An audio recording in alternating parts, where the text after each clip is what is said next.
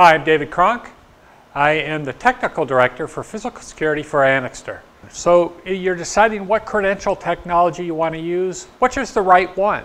And we use a case methodology. We look at 4 criteria. We look at convenience, acceptability, or is it acceptable as a security technology or at the security level. We look at speed and accuracy, and we also look at the environment. So as we look at this fingerprint finger vein reader, as we use this, it's actually taking my fingerprint and our finger vein, putting it together as my biometric credential, and then it's sending that information to the access control system. So as we use this reader, thank you. You have been identified. It's pretty quick, isn't it?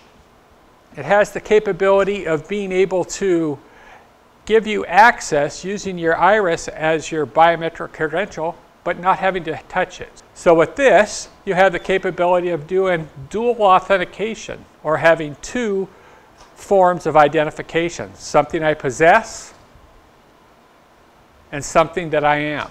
This reader here is a wave reader. It's actually reading all 4 of my fingers at the same time. Very high security. But its main thing is that it's very fast. So this reader here is actually completely weather resistant. It could be rained on, snowed on. It has a very large sensor, fingerprint sensor. It's very loud. Access granted.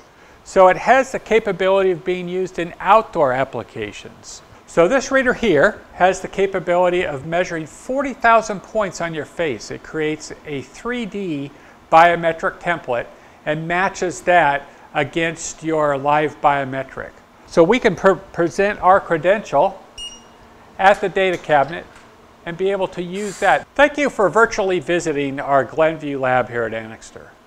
If you have any more questions on biometrics or would like to come see our biometric showcase, please contact your local Anixter representative.